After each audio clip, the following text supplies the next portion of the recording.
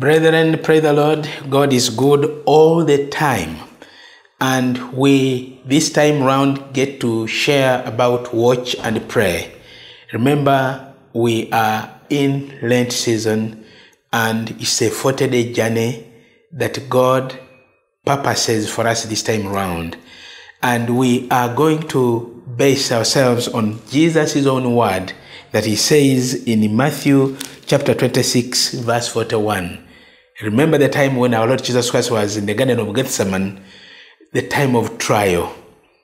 And remember, we go through lots of trials ourselves too in this season, during our times anyway. And Jesus tells them, watch and pray, lest you enter into temptation. The spirit indeed is willing, but the flesh is weak. Now, Jesus gives the disciples this instruction, watch and pray. And therefore, we pray that God our Father listens to our prayer during this season, and that we shall continue moving in power in the name of Jesus Christ our Lord. Amen. Now, Jesus is our answer. He tells his disciples, watch and pray so that you fall not into temptation. The spirit is willing, but the flesh is weak. So keep awake. This season is a wake-up call. Keep awake. Be ready. Be cautious. Be careful. Be attentive. And so all time is an invitation for us as Christians, Christian believers. We are called upon to be on the alert. And so Jesus mentions that to his disciples. And in Matthew chapter 24, verse 42, Matthew 24, 42, the Bible says, watch therefore, for ye know not what time the Lord will come. And so we are invited, and this season is an invitation to watch and pray, because we know not the time. We live, we don't know what tomorrow will be.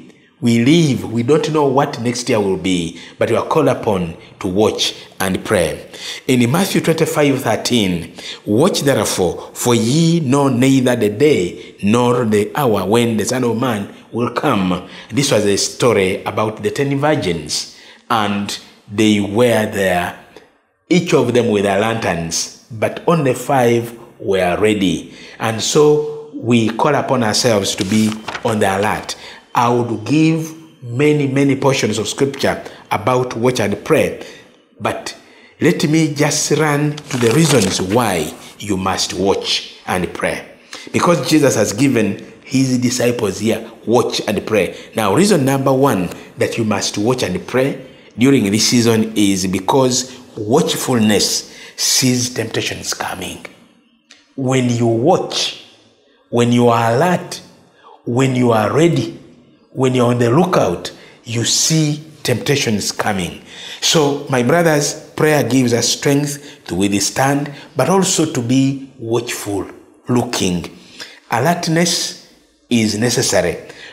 Being awake is necessary and on guard. The reason why we tell whether there are students in school that be on the alert, because they know not when an examination will be given or a test will be given. So when you are ready, you prepare yourself, you dust yourself, you organize yourself, meaning that you have to be prayerful. You need to be alert. Connection with God, like the one we talked about, vertical relationship with God is paramount here. And so you watch, because when you are watching, the eyes will be seeing. Now we can be talking about these physical eyes, but we're talking about the spiritual eyes to see maybe which corner the temptation could be coming from. So watchfulness sees temptations coming. Point number 2, constant connection with God is necessary and needed for power to overcome all sin. And I've already mentioned this, you become an overcomer because better prepared, you are able to deal with the situation. The Baganda say, ekijomanyi kinyaga bitono. Meaning, actually, when something comes and you are aware, you are alert, it enables you to overcome. So be minded, be sober-minded, be watchful. During this season, and not only during this season, we are called upon to carry on even when Lent is over, to carry on, because we do not know the time when the Lord Jesus will come. Now, even the disciples, remember in Luke chapter 11, the Bible says that the disciples of Jesus asked him, teach us how to pray. And so this season, we need to be on the watchful, because even the disciples needed to be watchful, needed to know when temptation will come. And so you and I are called upon to watch and pray, because it is needed. Number 3, we must watch, we must pray, because it attracts God. And as you read Psalm 66, verse 16, you'll discover that actually prayer of repentance deals with the sin, and we're called upon, you and I, to deal with the sin, internal sin, and sins that could be. Then God listens to our prayer and acts on our behalf. And I want to praise God for this, that God listens to our prayer. And so, why not attract the attention of God? God is lantern, God is light to keep shining upon you. And he will proclaim, this is my beloved Son, with whom I'm well pleased, because it has attracted. And remember when Jesus was out of the water after baptism, and the declaration was made, this is my beloved Son, with whom I'm well pleased. And now we need to attract God's will. We need to attract God's attention. We need to attract God's love.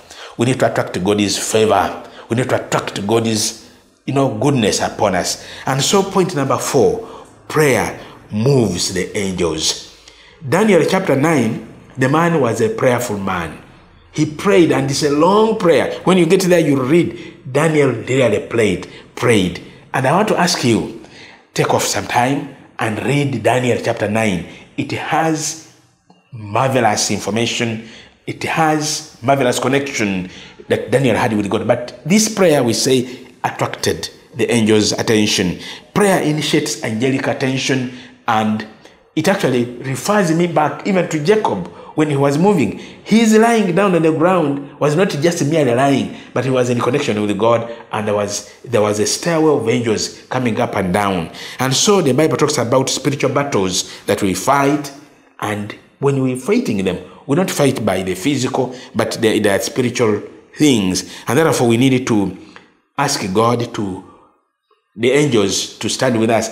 And remember Jesus in Matthew chapter 4, the Bible says that after all is done, the angels came and ministered unto him. Now, my brothers and sisters, there is a secret there.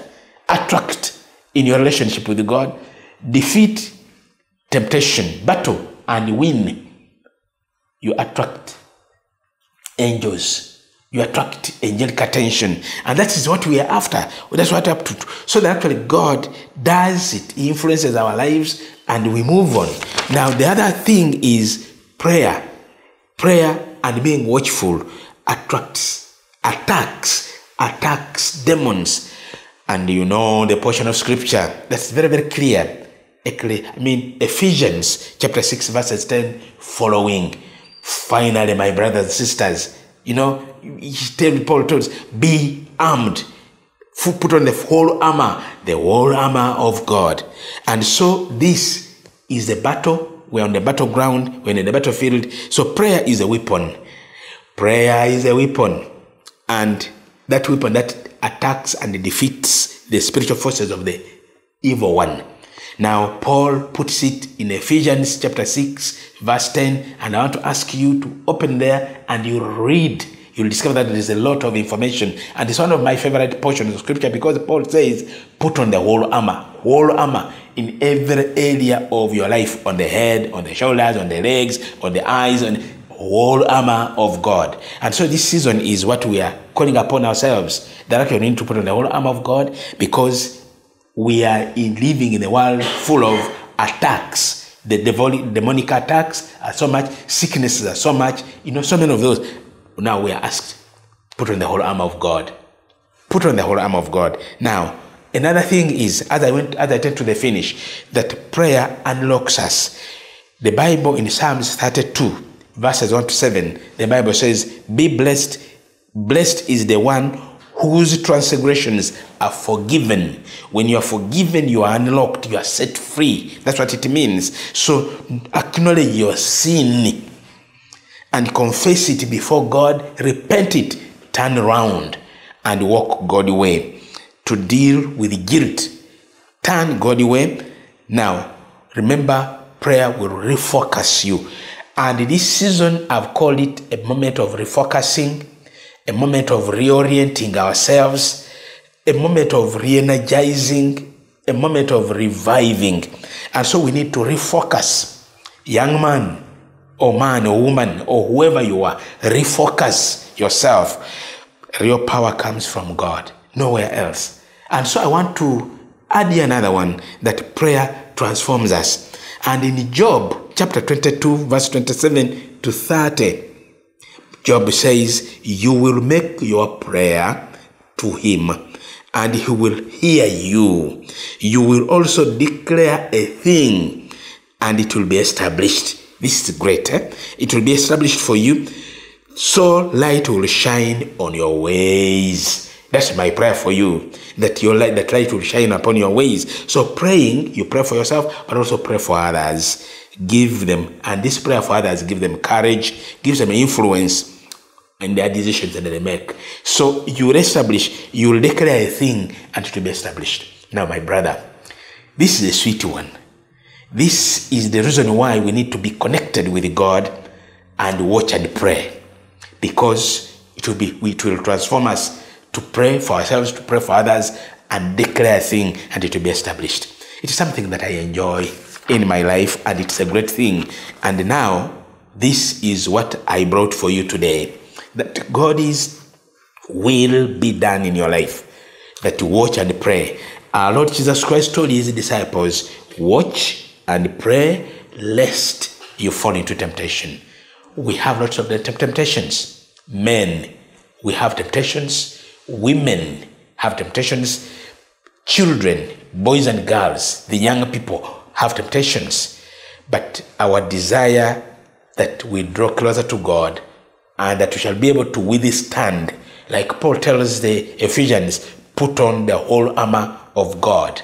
And all these things, you will attract the angelic attention, that you'll attract God's attention, you'll be transformed, you'll attack the demons of sickness, demons of whatever they are, and you'll be a victor.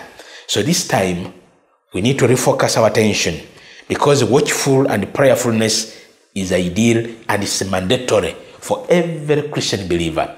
So as you watch me, as you see me, may God, who is our Father, refocus you, prayer way, watchful way, and so let it be that you are a watcher. Be a watcher in prayer, be a watcher in everything that you do, and God's will be done in your life. So I thank God for this time for you, that God, who is our Father, will keep keeping you, and that we shall keep interacting with God's word, to keep watching, and God's attention will be on us, and God will declare, this is my beloved Son, this is my beloved daughter with whom I'm well pleased. My desire for you, my desire for myself, that God declares us as sons and daughters in the name of Jesus Christ our Lord. Amen. God bless you.